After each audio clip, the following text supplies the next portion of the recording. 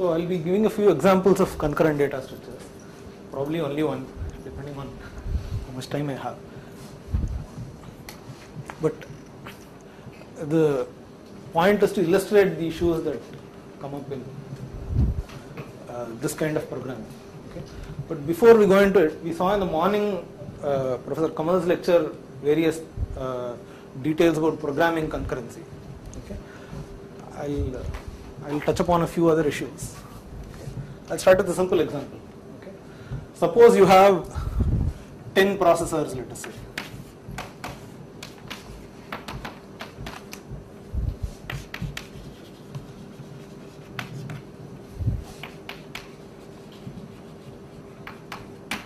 Okay? Your aim is to divide among these 10 processors a particular task. The task is to list out all prime numbers from 1 to 5 million, let's say. Okay. So, how would you divide the task? If you have just one processor, what would you do? You would go through, you would first check if 1 is a prime. If it is, you write it in a file, otherwise you don't. Then you would check if 2 is a prime, and so on and so forth. You would go in sequential order. What if you had 10 processors? Shyamsundar, what would you do? Give every nth number to n modulo 10. Why so complicated? Why not give 1 to 1 million, 1 to 500,000 to processor 1, so on. Because the first few numbers will compute very quickly. And yeah. So the first few numbers you can check for their primality much quicker than numbers that come later. Okay. So you might divide the task up as he says. Okay, give 1 here, 2 here, 3 here, 10 here, and then come back 11 here, and so on. So that's one way of dividing the task. But still, for instance, even numbers you can discard very easily. So you might want to do some pre-processing there, and even after this, there might be some huge numbers which you can easily detect to be composite numbers, right? And some small numbers which might take much more time because they are actually prime, let's say. Okay? So your scheme might work, but one can do a further improvement, okay? Which is to say that I will not fix any distribution at all. Okay? Instead, what I will do is I will have a global counter, or just call it, okay, it's some number which says what is the next number to be processed. Okay, this stores the next number to be processed. Okay, initially it's 1. Okay, so processor 3 comes up, let's say, it will just pick it up. Okay, oh, I have to process 1, and then it will increment. Okay, so what was earlier 1 will now, the value will be 2 now. So the next processor that comes in will just pick up that value and increment it. Okay, so you maintain a global counter which you keep incrementing. Okay, and whichever value that counter has, the processor the thread, let's assume that each processor has associated with it one thread. The job of the thread is to repeatedly loop. Okay, till do a loop. Inside the loop, what it will do is to go check the value of the count. It will increment it, and it will use the earlier value of the count to check whether that number is prime or not. Okay, so this is one scheme that you could follow. Okay, but the scheme has a flaw.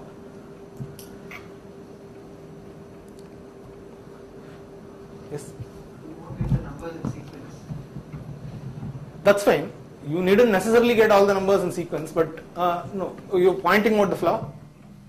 Is that a flaw? Or is it not a flaw? That is not necessarily a flaw. It's a flaw if you miss out a number, or let's say you process the same number twice. But it's definitely a flaw if you miss out a number. So is it possible that you will miss out a number? Can you see the flaw? Yeah, when one processor is trying to increment that number and use the previous one, another processor can do the same thing because it's not yet implemented. Yeah. So the point is that, see, every thread will have code which looks as follows. while some condition, you check what the value of count is. You do count plus plus basically. Okay, is prime count.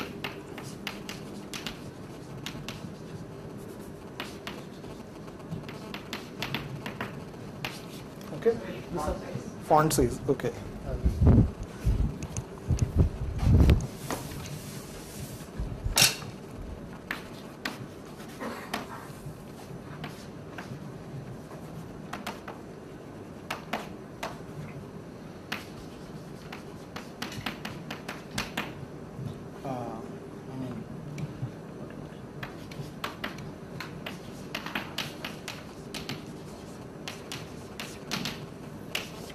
Okay.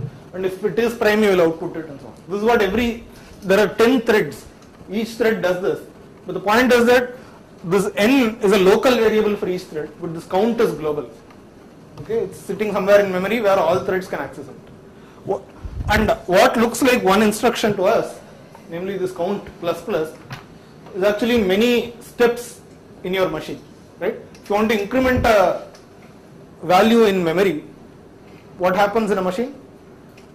The value is first loaded into the CPU, one is added to it, and then it's stored back to the same location. Okay, so the point is, what happens if, let's say, the value of count is, let's say 2, okay, and at around the same time, two threads, thread A and thread B, do these operations. Let's say A equals count, A plus plus, count equals A, or count equals A plus 1.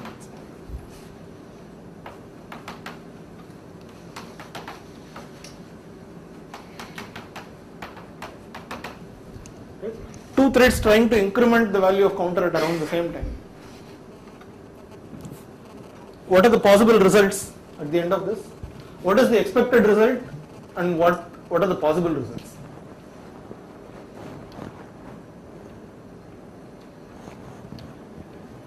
What do you expect if two threads increment some variable whose value was initially 2? What is the final value that you would expect? 4, right? Is there anything else that is possible as a result of? After the first statement, After this statement, let's say. the context may get switched to thread B. Okay, so this happens first, and he is saying that this happens next. Okay, so this happens and that happens, and then let's say this happens. Okay, at this value, what is the value of, at this point, what is the value of count? 3. Okay, the value of count is 3 here. Okay, then this might happen after that. This is the 4th instruction. Okay, at this point, what is the value of count? 3, because A was equal to 2. Right? The value of count here is 3. You expected 4, and what you get is 3. Do you understand this? This is the point. I mean, so in the morning, Kamal was explaining all those various ways of programming concurrency using Java. You would have noticed at some point of time that he used some of the methods were declared to be synchronized. Okay, synchronized is a mechanism of Java which prevents such problems from occurring. Okay, we'll briefly look at how you would avoid such problems. Okay, or solve such problems. Okay, but is the problem clear firstly? Okay, when two threads act in parallel. Yes. This may not be so bad. Right. Yeah, because it's Because you're just taking a number twice. Okay. bigger problem. Okay, the bigger problem is to miss this thing. Missing a thing. Okay, so let's see if you might actually miss a number. I don't think that will happen in this, right? Because you are incrementing by 1 always. Yeah, but you might end up repeating a lot of work, which in itself is bad. And I mean, in a it can happen with 3 threads. You mean? Oh, or if there are 3 instructions. A plus A plus 1 is Okay. No, but A is local. A is local. A is local. Yeah. No, but this is still bad because in an extreme case, you might have that count never gets incremented beyond 1. Okay, such an extreme case might happen. Okay, because every time you go, the value of count is still 1, and you try to do something, it never. Can it happen? No, that can't happen. It gets incremented by 1 at least every time. Alternate Okay. process may end up calculating everything. Yeah, exactly. So a lot of work gets repeated. Okay, but already that is disastrous enough for us because you don't want to repeat wasteful work. But one can come up with scenarios where things can go awfully wrong. Okay, imagine that thread A and thread B are two accounts, and you want to transfer some money from thread A to from the account of A to the account of B. Okay, depending on how things, let's say you're transferring 50 rupees from here to there. Okay, then what would you be doing? Let's write it here.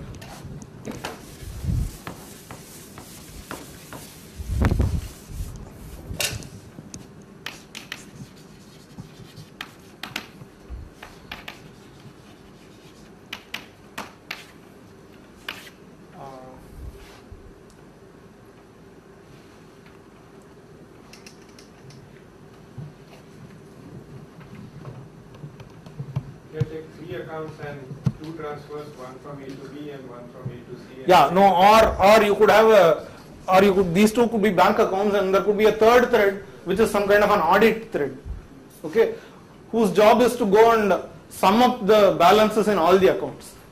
Okay, so initially the balance was X. Even after a transfer, the balance ought to be X. But if the audit is happening alongside a transfer, then you might get various kind of spurious values. Okay, so it's an exercise. Please think of a simple scenario where there are two accounts, let us say, and there is one audit thread whose job is to, from time to time, sum up the balances in all the accounts. Okay, and if that happens alongside a transfer, then you might get undesirable effects. Okay, and that could be much more disastrous than in this case where all we had to suffer was some duplication of effort, whereas there it might have graver consequences. Okay. Okay. So now the point here is that when threads act in parallel, okay, as what this illustrates is that it needn't all be in one shot. Okay. So this thread executes for a while, context switches.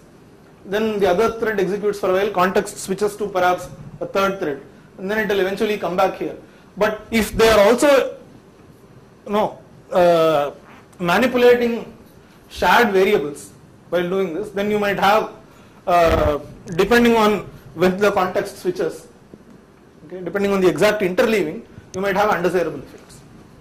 Okay, so that is the point of this example. Now, any programming language which allows you to do concurrent programming has to provide lots of tools for this. Okay, a variety of tools for handling this problem. Okay, one typical solution is to use what are called locks. So, how many of you have seen locks before in any kind of programming context? I mean, the usual scenario is scripting, and it doesn't necessarily need a multi-core.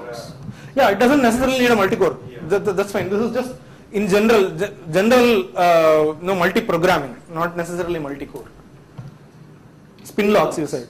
Okay, so have you actually programmed using spin locks or? I studied it. Okay. What other kinds of locks are there? Semaphores, mutex, whatever. Yeah, and then so spin locks are locks which actually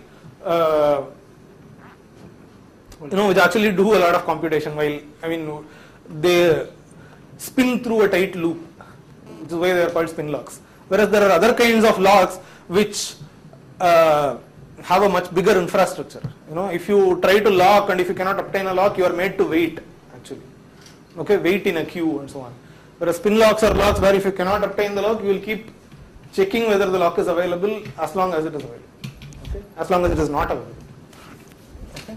So, but for people who have not seen locks, okay, just think of it as some mechanism by which, okay, whenever you encounter a shared variable like count, okay, if you have associated a particular lock with this count, okay, then what you can do is you can say a lock, let's say count lock, let's call it. Okay, so let me clean up this code. Let me write the cleaned up code here. So what we had earlier was that each of these threads were executing the following code, right? While some condition still holds, increment the counter, I mean n equals count plus plus, and then you check whether n is a prime. Right? This was the code that we had earlier. Since count is a variable that's shared across all these threads, you would basically say count lock before executing the statement. And once you are done, you will say count lock.unlock.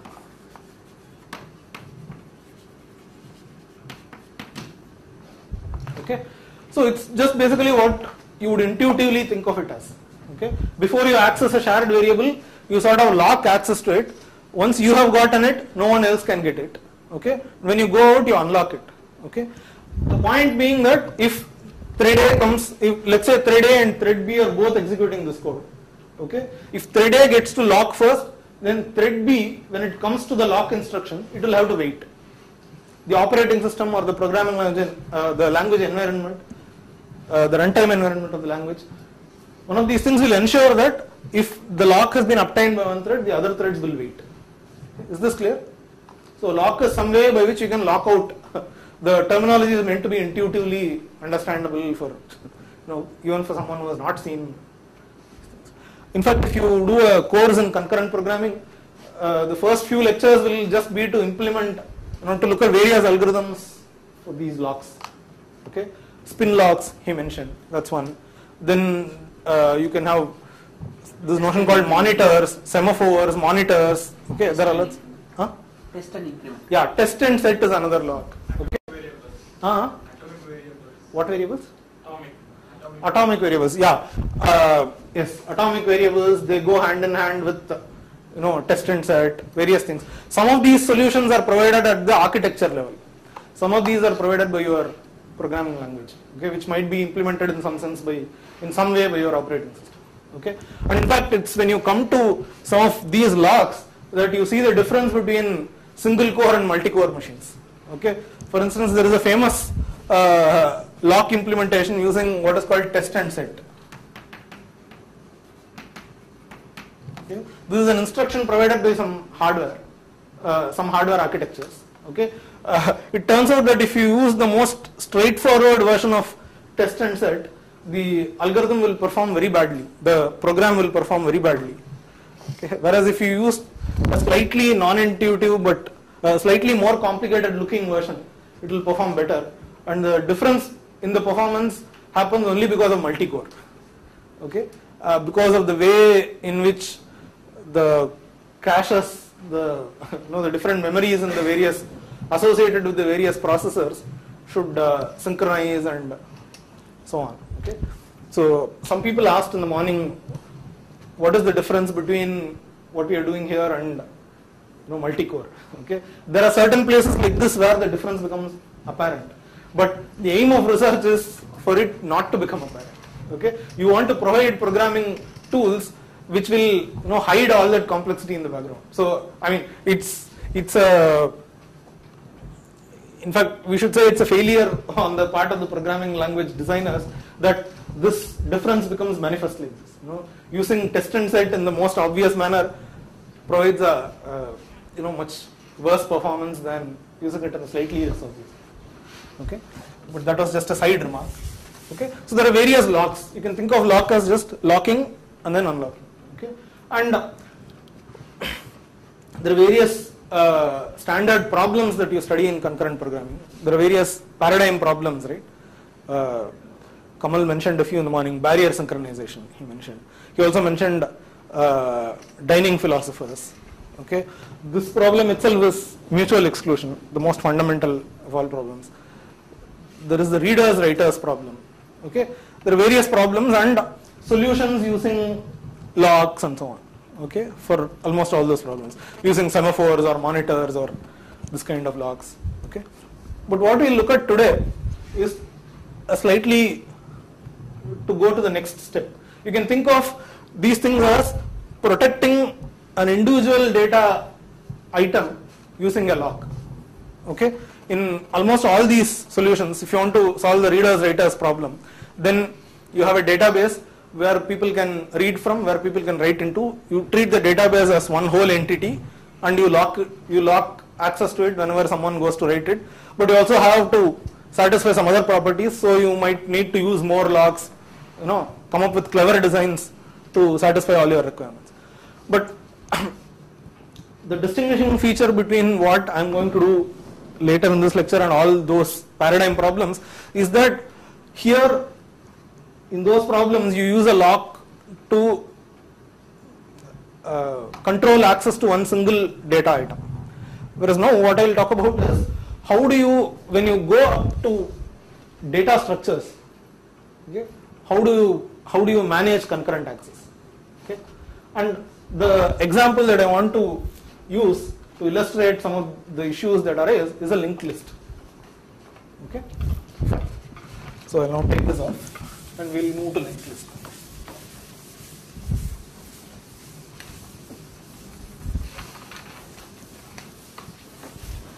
Any questions so far?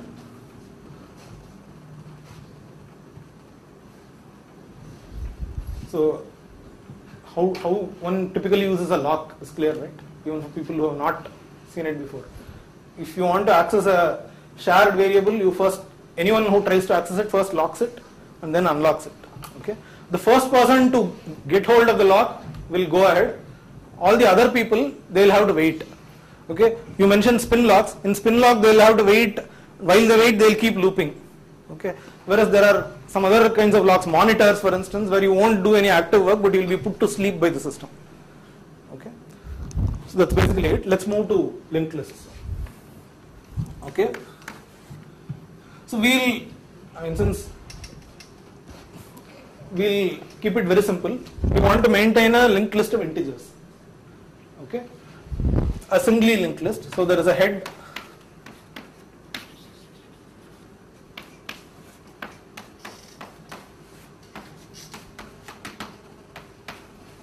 all the way till you have a tail. Okay? There is a head pointer, but there might not necessarily be a tail pointer. Okay? And we'll always assume that head holds the least integer, min, and tail holds the max integer. So even if it's an empty list, you will have min and max in it. Okay?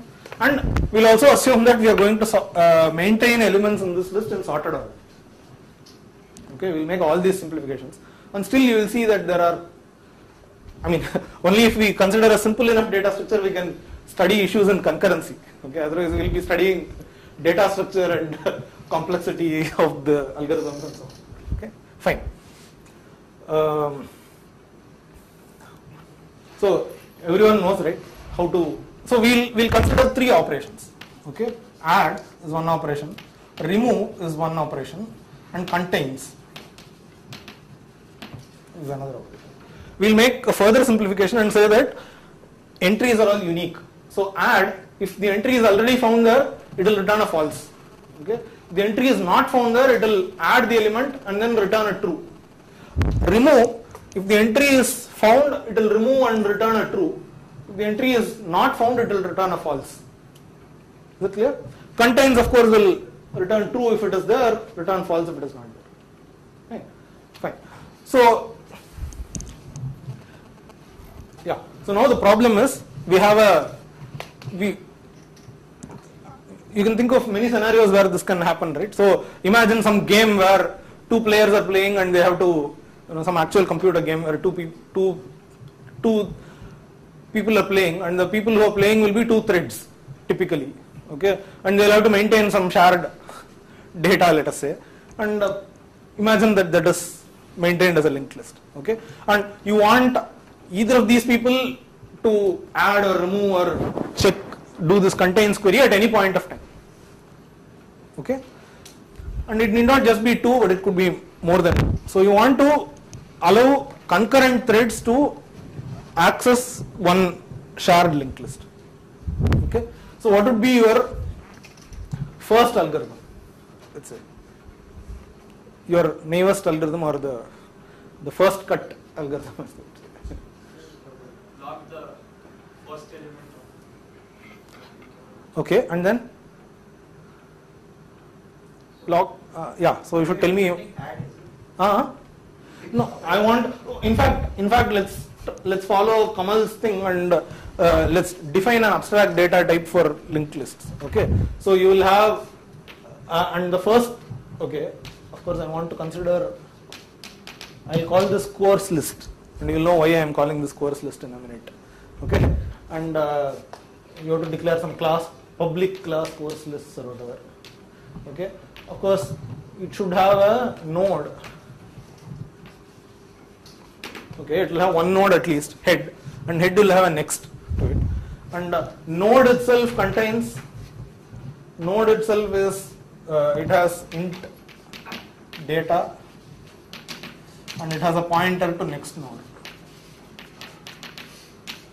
This is node, and list will have a head. Okay, what else will it have?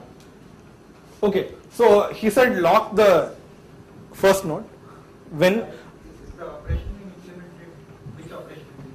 Okay, so no, you have to give an implementation of all three operations. There is a public add, public boolean add.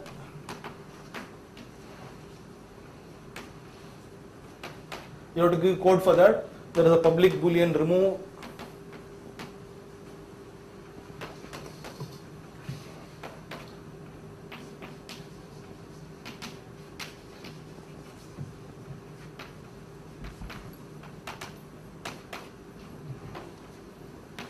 Yeah. So I made a mistake in bringing in this kind of representation because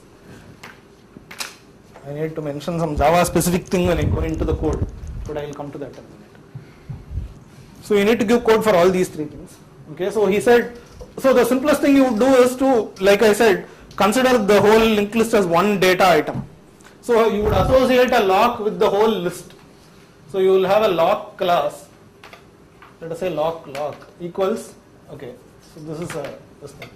Okay, and when you in the constructor or whatever, you will basically say this is a new whatever your favorite lock is. Okay.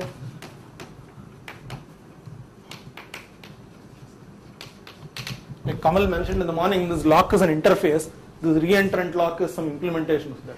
You could have any kind of implementation of lock. You could have a blocking lock. You could have various kinds of lock, various kinds of spin locks.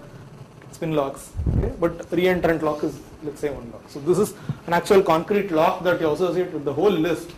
Okay, and then what do?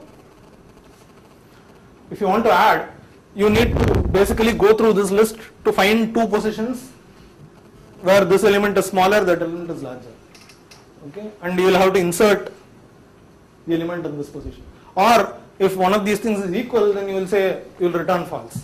Right? But before you do it, you will basically lock. You will basically obtain this lock. So all these. So I'll write code for add here. The first thing add will do is to say lock. Okay, and then it will find the position. If element is there, if element is present, return false. Else return true. Else insert and return true.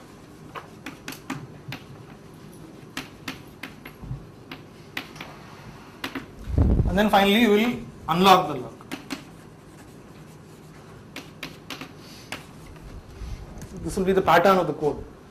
Okay, and I'm calling it coarse list because it's what you might call coarse grained concurrency.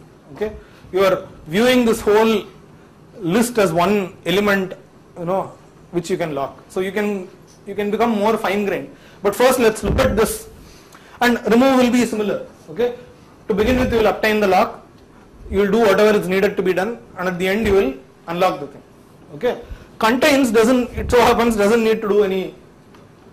But let's just make contains also lock and unlock. Okay. Yeah, because while contains is happening, someone else might come and remove the position, remove something. But it so turns out that if I have time, I'll discuss that. It so turns out that you don't need to do anything to contains. Contains can just without locking do search for the position of the element and return true or false. Okay, you don't want queries like contains to lock and unlock, because in a typical data structure, okay, these kind of queries will be much more than the operations that modify the data structure. Okay, so you would want to keep these kind of queries as efficient as possible. Okay.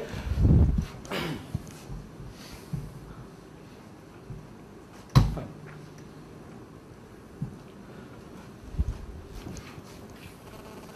Yeah.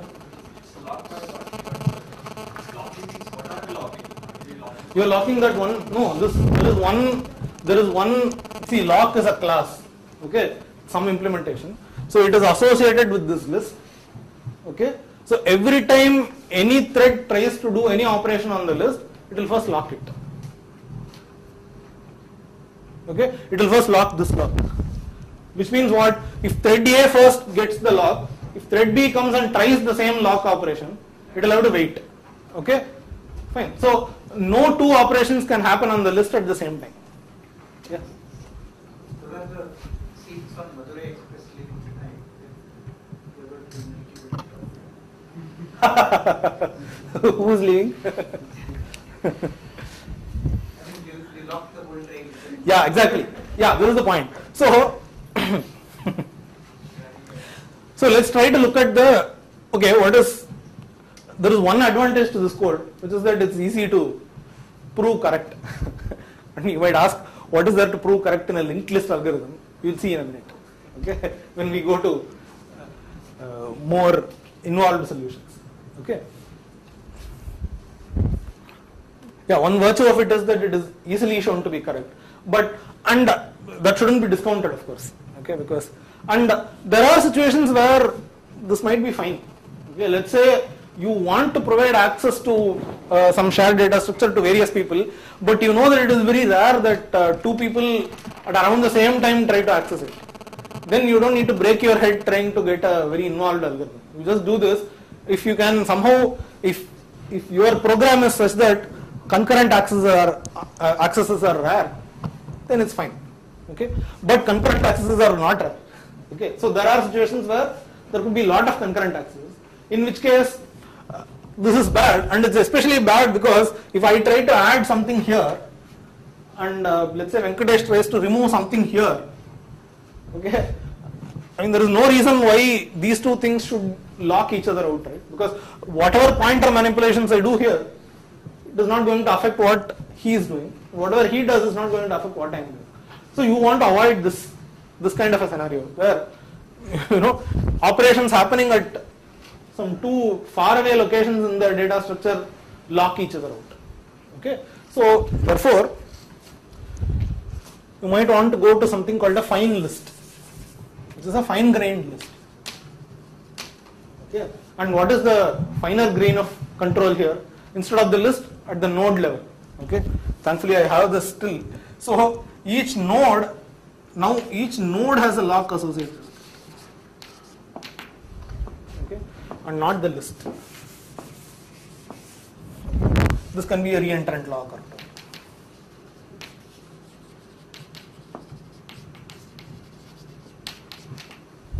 This is not syntactically correct Java code or something. I'm just giving you some sense of what is happening. Okay, so each node has a lock associated with it, and what you do is you lock nodes as you go along. Okay, fine. So how would code for add look now? We need to get a little more precise here. So you have to have a predecessor pointer which will point to head. Okay, you are going to add some x, let us say. Okay, head. Current pointer which will be head dot next. And what are you looking at? You want to look at whether predecessor dot value is less than x and current dot value is greater than x. Okay, so basically what you want to do is you want to do a loop where while current dot data, whatever I call it, you keep advancing these 2 pointers. Okay.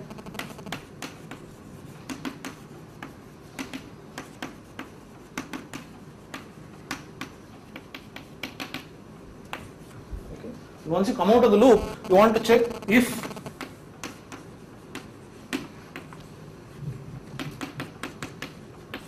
it's equal to x, then you have to do something. Then you return false. Else, what do? Create a new node.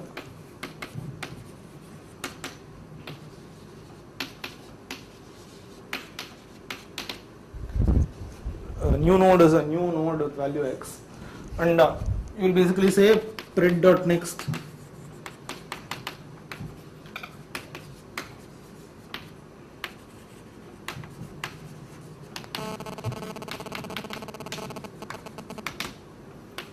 okay. This will be the code, but what if 2 people try to do the same thing at around the same time? Then there will be conflicts, right? I am not locking it at the list level, so I have to lock it at the node level. Okay, and in locking it at the node level, now various choices have to be made. Okay, you could just lock one of these 2 nodes, or you could lock both these nodes. Okay, so You're writing only at that node. Why lock the... exactly. So you just need to lock the predecessor always, because finally what you are going to change is, suppose the node is going to, x is going to go between pred and cur, then what is going to be changed is the next pointer of pred. So it's enough to lock pred. Yeah. So, but You lock outside the loop, because time where you want to do that, then lock. no, you can't do that, because as you are proceeding, as you are doing this thing, that's this thing. As you are doing this thing, remove might come and remove some. Okay, so one thread is trying to add, another thread is trying to remove, and you might actually go out of the, you might actually end up, so this problem might have, it's not enough, it's not enough to lock only outside of the loop, because look at this example. Okay, you are trying to, let's try some example. Yeah, right. You are trying to add some x, let us say. Okay, you are going along this path. Okay, let's say you are trying to add 50. Okay, as you are going along this thing, let's say the data values here are 20, 25, 30. Let's say. Okay, at this point, okay, so after this in the original list was 35. Okay, and after this was 60, let us say. Okay, you are proceeding along this line. Okay, and what happens is that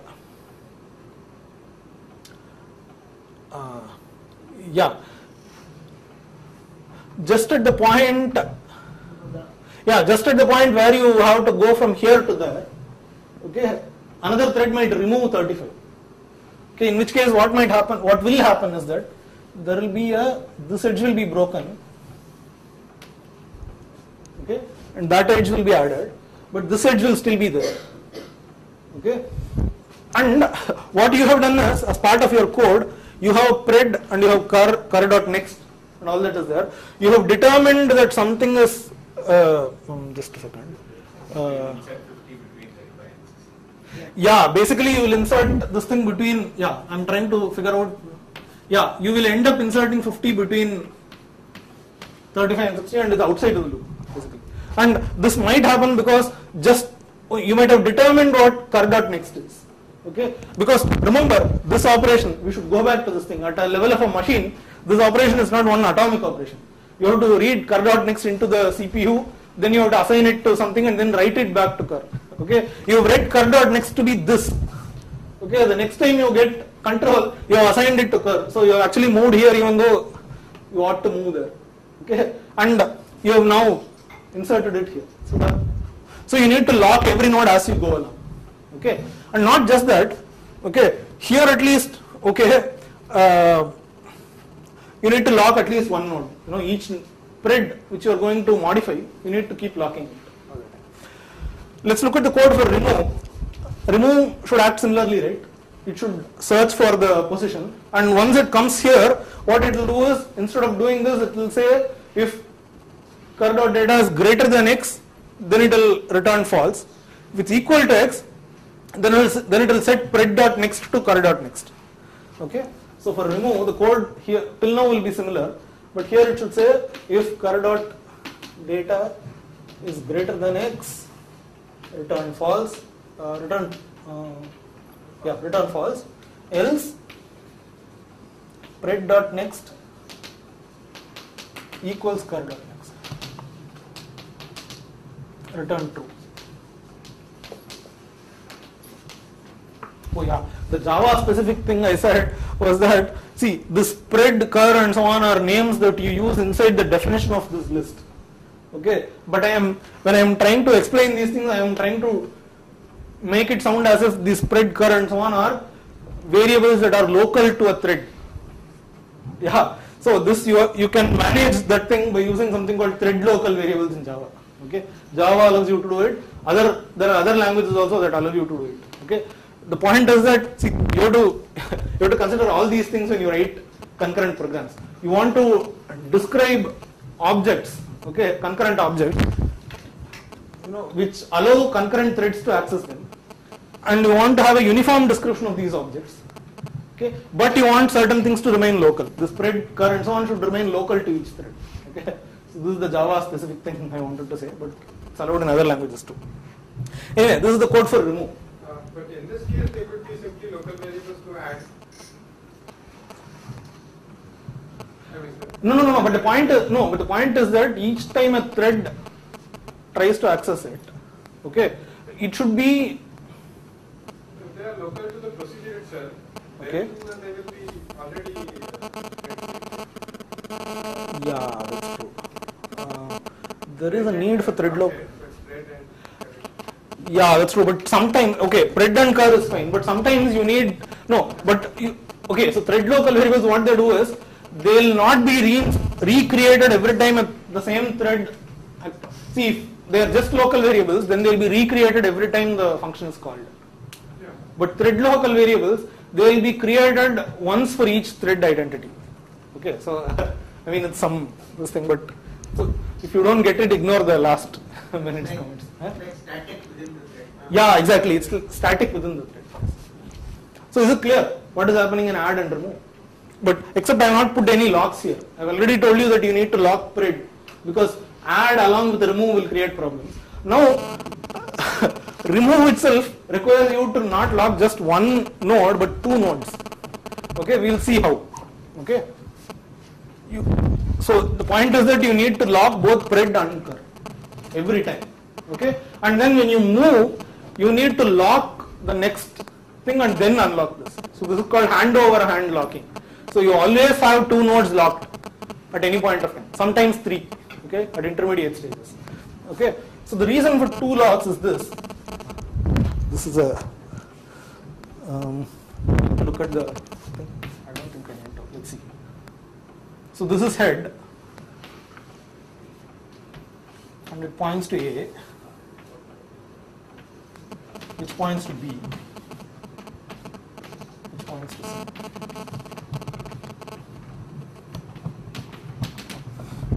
So can someone think of a problem that will happen when you lock only pred? Because pred is the one that needs to be locked, right? If anything has to be locked, because pred is being modified. Okay, you are modifying pred.next to make it equal to cur.next, right? You are modifying the data itself. Okay, so you need to lock pred. So initially, okay, let's say there are two threads, one of which is trying to remove A, the other is trying to remove B. Okay, let's see what might happen. And everyone locks pred alone. So each code tries to lock pred alone. Make pred.next equal to cur.next, right? So you will make this point to C. B is not removed at all. Okay, is it clear? Let me go over it again.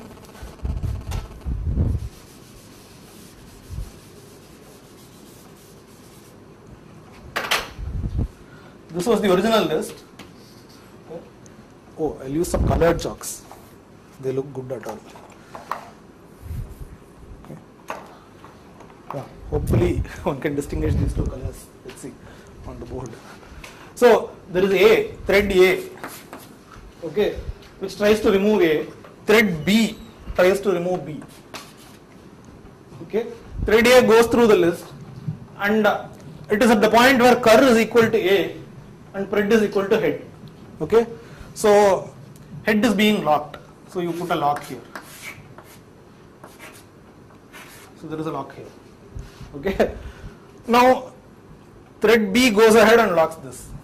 Okay. Thread B searches all the way to B, where cur is equal to B and pred is equal to A. So thread B locks this. Yeah. So now thread A goes ahead and removes node A. How does it do it? It says, so this is pred A. So let me pred sub A and cur sub B. Okay. This is also pred sub B. Is it clear? Okay.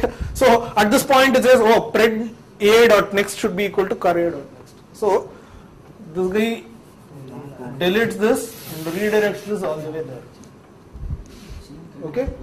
What will this guy do next? He will say, oh, pred B dot next is equal to cur B dot next. So I will do this. This guy will modify this and put it all the way. No, wrong color. Sorry.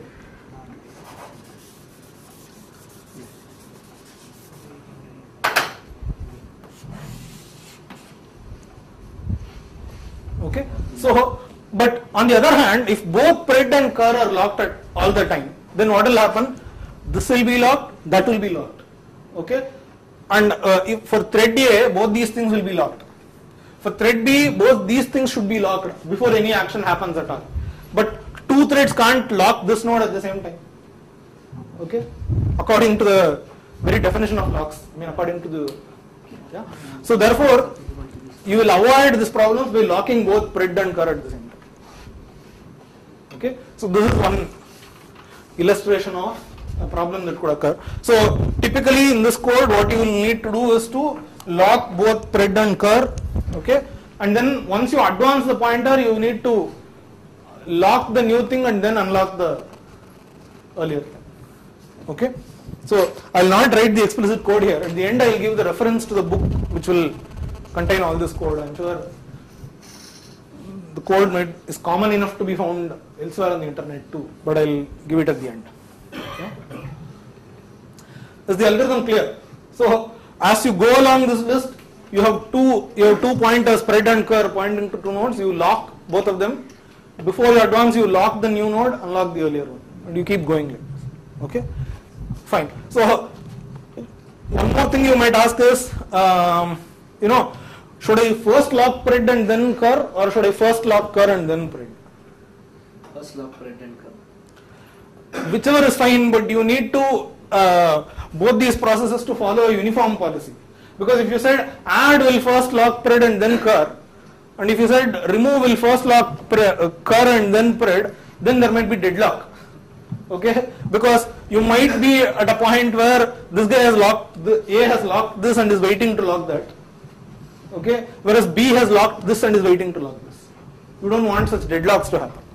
Okay, so you see how things, so typically you will encounter deadlocks in a concurrency programming course when you deal with algorithms for mutual exclusion or some such things, but those are involved algorithms and it will always look a little contrived, because these might not occur in real life, you might think. But here is a real life scenario where you will immediately get into deadlocks if you didn't program it right. Okay. So other algorithms like could lock multiple things, but if one of them fails, then unlock everything and keep trying. Yeah, you could do. Yes, you could do that. Yes. Yeah, you could do that. Fine. So how will contains work again? So contains needn't lock anything actually. Contains could just, because it's only saying true or false. Okay. It can just go through the list but there might be problems. So here is the point to discuss. Here is when I should discuss that.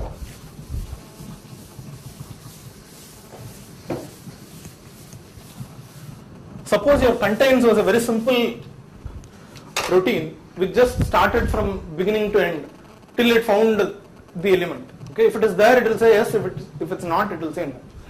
What might happen is that as your so this is your list. As your contains proceeds through this list, okay. Remember, contains is not doing any locking. So if you have to wait for each other and so on, then you need to also lock. That is the fundamental thing. So one thread says node.lock. Okay. Another thread also has to say node.lock for it to wait. If it doesn't do anything, then it can just go ahead. Okay. So this contains the code that disregards all lock and goes ahead. Okay. As it goes ahead, let us say it is at this point. Okay. And it has to next do cur equals cur dot next. Okay. It has determined that cur dot next is this node here.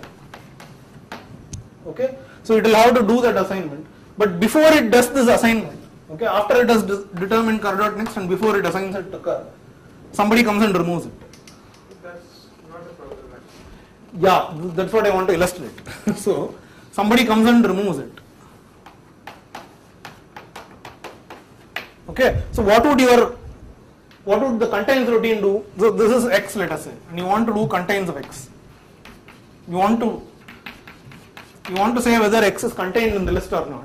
So you went ahead and just before you went and saw this thing, okay, somebody came and removed this X.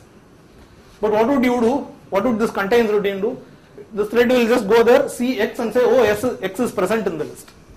Question is it correct or not? Could be said to be correct because the things happen simultaneously, so it depends on your. Yeah, this is an important thing. See, the point is when we pointed out flaws, it was obvious what the flaws were. But when you want to say that something is correct, you want to know, you want to have a much more refined notion of correctness now than you had for sequential computation.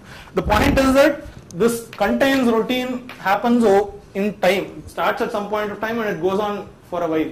And the remove routine also happens for a while. Okay? When these two things happen, when these two things overlap in time, okay, it is okay to say, I mean, when you view the final results, okay, it could either be the case, you might either observe that happened first and then this after that, or that this happened first and then that. Okay. So things that overlap in time, you can order them in any way you want, but there are certain consistency conditions that you need to follow when you say that you can order them in any way that you want. Okay. So there is one notion called linearizability. Unfortunately, I don't have time to go into that, and it's a technical notion, so it's a little difficult to motivate also. There is another notion called sequential consistency.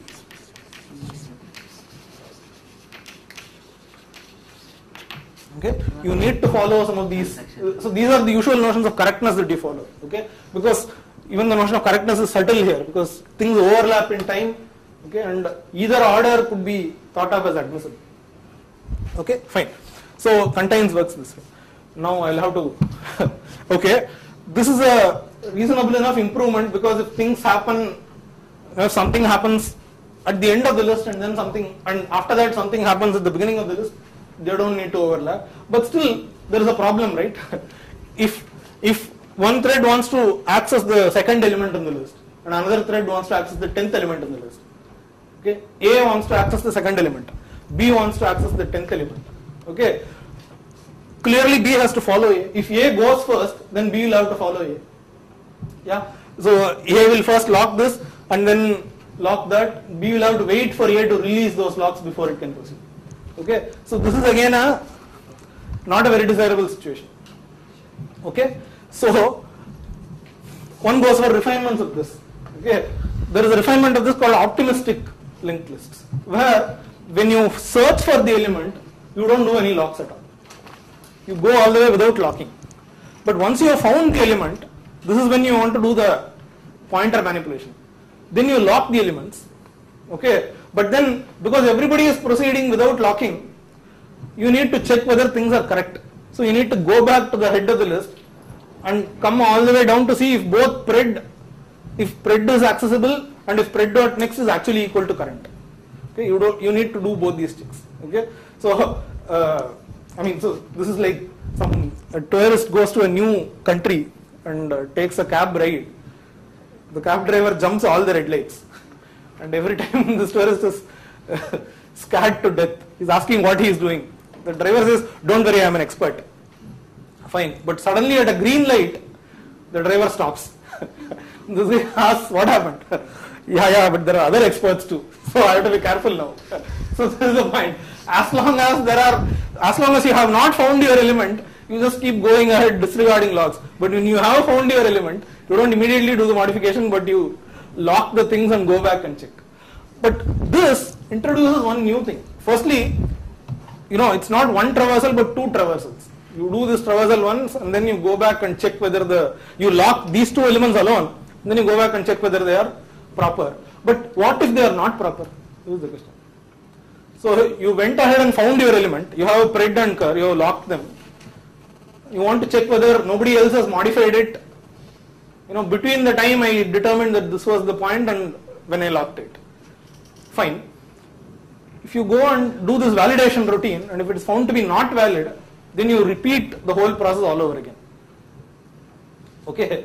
So, but the point is, so in an extreme case, it might lead to starvation. You might keep, going back to the head of the list all the time. But in practice, it might, such a thing will be very rare. And you are anyway saving on the cost of locking each and every node as you go.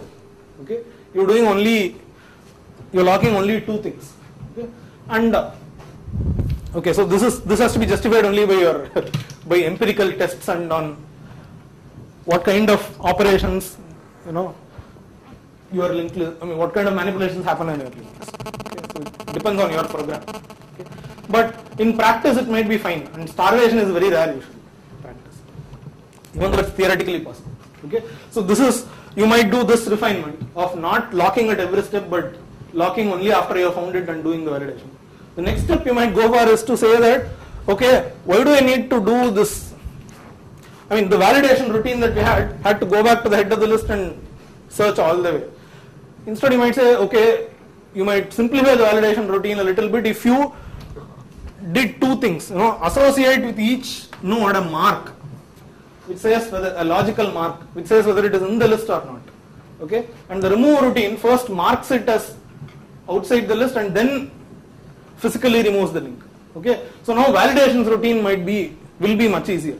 Okay, because all you need to check is whether the node is marked or not. Okay, you don't need to go back to the head of the list and check and so on. You are here, once you have found the two nodes, you just check whether neither node is marked and if the pred.next is equal to cur.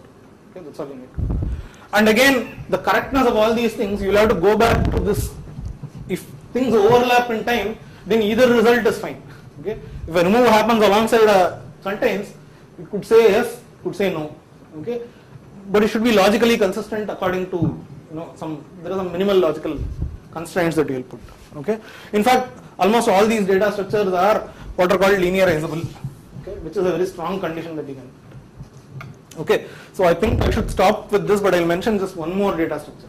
Okay, so linked list is something where operations naturally happen at various ends. So you would think that a linked list is a data structure that is naturally parallelizable. You can grant concurrent access. Okay, naturally. There are some other data structures where it doesn't seem so obvious. Let's consider a stack. Okay, every element that has to, you want a shared stack to be shared by many concurrent threads. Everybody has to modify the top of the stack. So there has to be a lock. Whether you consider it as a fine-grained lock or a coarse-grained lock, you have to lock the top. So where is the concurrency here? It looks like it's almost sequential. Okay, people have found clever solutions for this. Okay, one solution is to say, go check the top of the stack. If it is locked, then don't try immediately again. So this you might have seen even in spin locks and so on. You do what is called exponential back off. Okay, first time you find that it's locked, you back off and come back after a random amount of time, between 0 and 2 seconds, let us say. Okay, seconds is too large, let's say 0 and 2 time units. And then if you again find it locked, you back off and then you come back at a random time between 0 and 4 time units, and so on. So this is called exponential backoff till some point. Okay, you can do exponential backoff and hope that the randomness will take care of the fact that when you come there it is not locked. But you can do even better. Okay, this clearly utilizes the fact that utilizes the nature of stack operations. If somebody does a push and somebody else does a pop, then you needn't necessarily do it, right? You can you can cancel the two operations. So when you back off, okay, you don't come back to the stack. Okay, you go to an auxiliary array where the various threads, okay, so you pick a random index in this array, okay, and swap whatever value it has with whatever value you have. Suppose you want to push, okay, you enter push here, okay, and then you take whatever value is there. So there might be some value which says only one element till now, okay, in which case you have to wait for some other element to arrive here, okay. If you wait for a while and no other element arrives here, you will just delete your entry here and go to the stack again, okay. But some other thread might choose this same random index, and what might happen is that thread will swap its value with this, okay. If this was a push and that was a pop, then the two will cancel each other out and not even go to the stack. If both are pops, then it's fine, that's a pop, this is a pop, nothing happens, you go back to the stack again. If both are pushes, that's also fine. This was a push X, that was a push Y. Both will go, you started out with a push X, you went to this array and tried to do some exchange. You exchanged it for a push Y. So you go back to the stack. Okay. But the nice thing is that if a push and pop meet in this array, then they'll cancel each other out. Okay. So this is one way by which you look at data structures which don't even seem like they have scope for concurrent access, and you can do it. Okay, and access to this array is concurrent. Okay, array is, after all, you're just picking a random index in the array and you are just trying to lose. And there are no locks or anything in this array. Okay, so this was just to tell you that you can do lots of fancy stuff with starting from simple things. Okay, so I think I'll end here. If there are any questions, you can.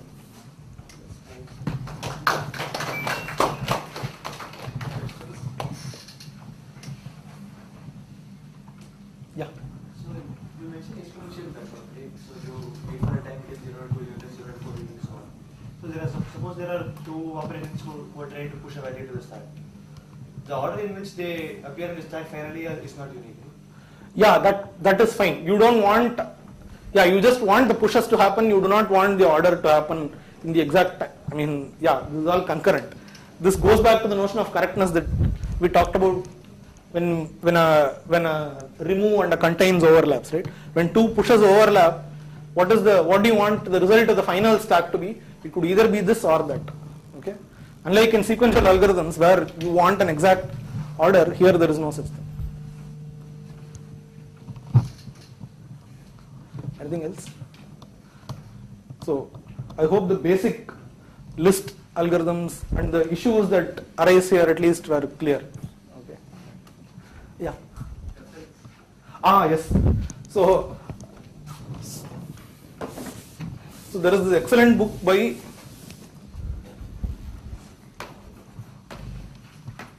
Maurice Herlihy and Nir Shavit. It's called Art of Multiprocessor Programming.